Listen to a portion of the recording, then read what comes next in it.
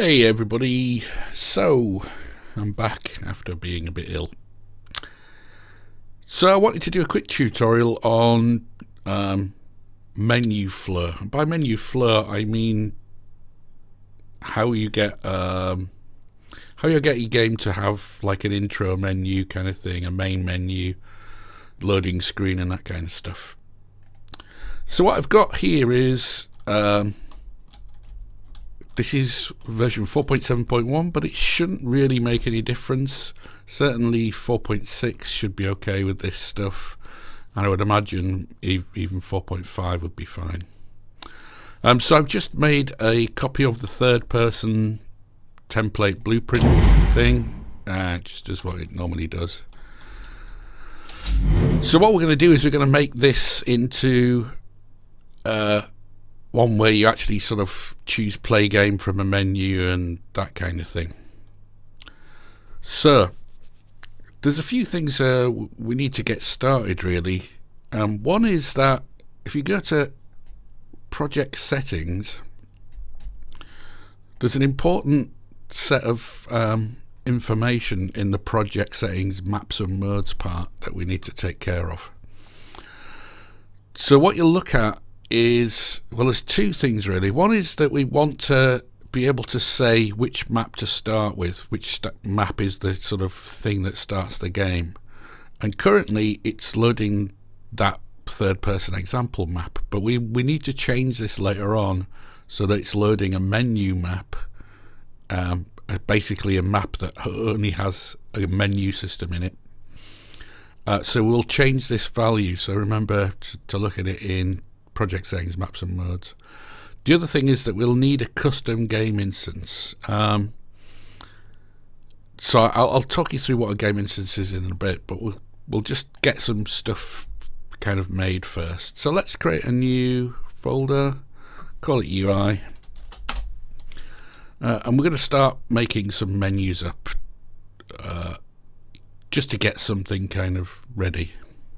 So let's create a user widget, call it main menu, and we'll probably need a few more, right? So let's think about it. We need the main menu, which with the options for playing the game. We need an in-game menu, so let's create one of those. In-game menu. We need a win screen of some sort, something that says what happens when we win, so let's add that one. Win menu, and we need a lose obviously if we got a win, so let's do a lose menu.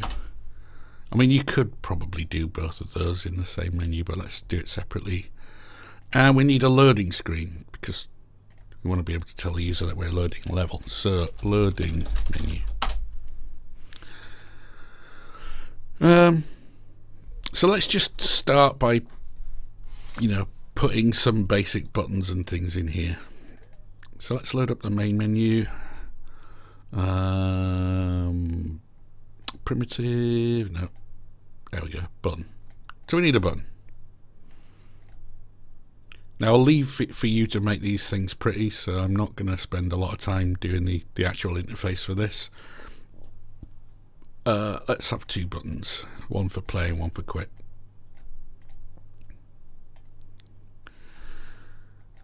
Drag the text onto the button, and the text is going to say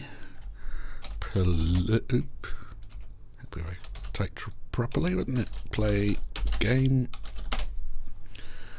and let's change the colour to something a bit more suitable, and then another one of those, change that colour as well. And let's have that say quit game. Probably want a little bit bigger, so let's make the buttons slightly bigger.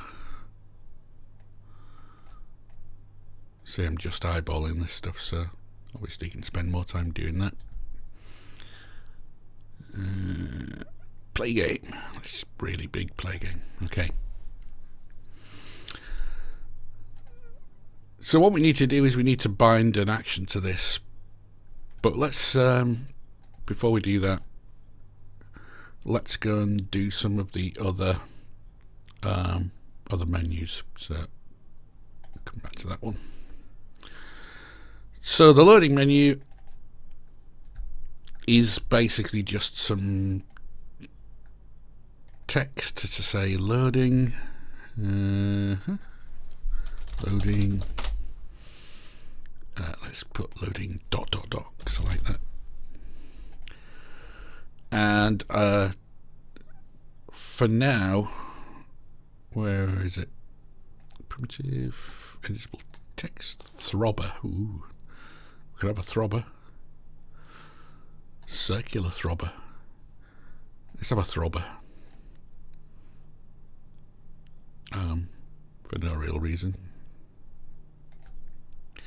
But actually what I was looking for was not input panel. Progress bar's the guy. Unfortunately the loading system doesn't sort of work asynchronously as far as I know yet, so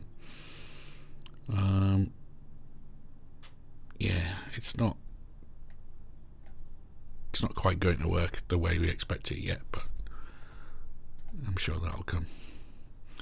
Okay, so we've got main menu, loading screen. Let's do the win menu, put something in there. So let's go to common, big font.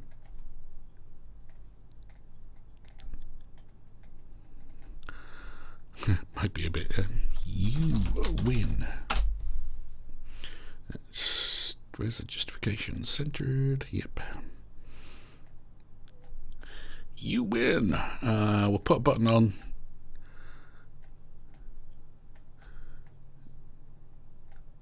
And we'll put some text on there that says,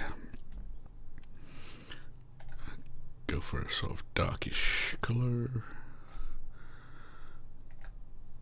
Put like, okay, bit bigger. So basically we're going to put this screen up when I have a win condition and do something with it, and the same kind of thing with a lose screen. So let's do that now. Button.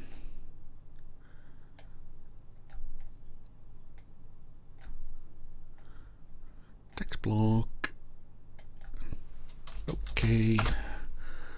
Make it bigger and dark. And we'll put another text block. Justify center. You lose. Ooh, lose. Make it huge. I think it needs to be bigger than that if you lose, doesn't it? How about that? Yeah, looks good. You will be able to miss them, hopefully. So let's, I suppose first thing we can do is we can hook up some system to say what happens when we win or lose here, just to show those menus. So I'm going to create a, let's kind of create a BSP box somewhere over here. I'm just doing this so that there's like something visual in the world so I know where it is. Yep, so that box is going to be what you step on to win, and then we're going to copy the same thing.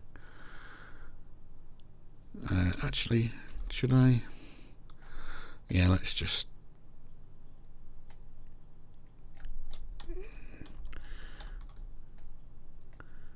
move it a little bit closer. Okay, so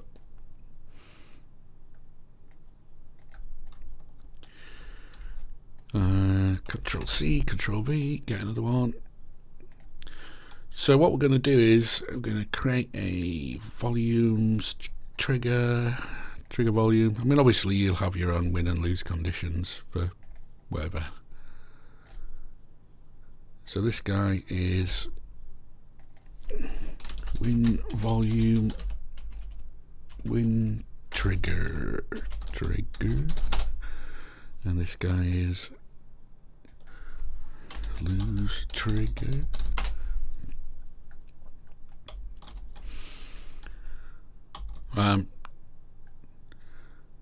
Okay, so what we can do is in our blueprints, up and level blueprint, yep, and in the event graph we can add an event for lose trigger, collision.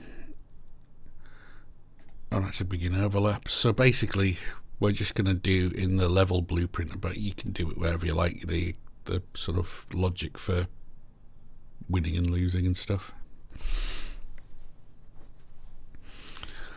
And then we'll do the same thing for this guy. Add event for win trigger, collision. Oh, that's a begin overlap.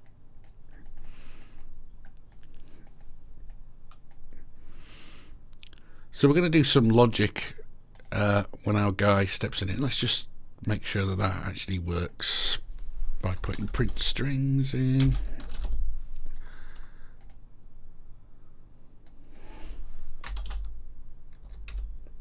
Oop, that's a lose trigger, so let's just make sure this works.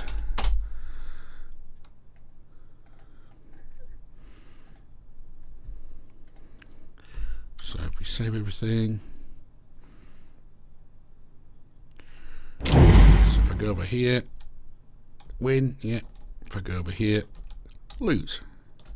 We might want to just put in, where are we? Basic. Where's the? Should be a text something or other somewhere down here, shouldn't it? Text render. Let's put one of those in so we know which one's which.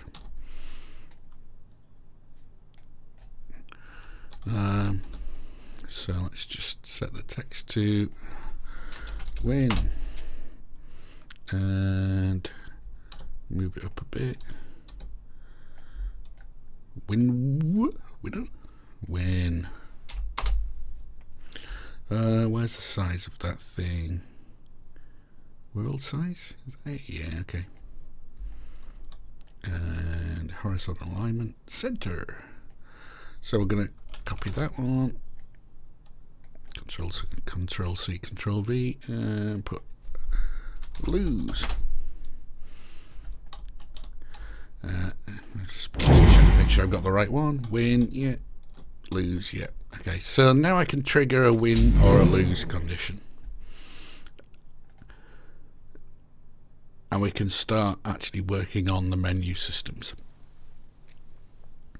So let's just go through the theory of what this menu system stuff's going to do.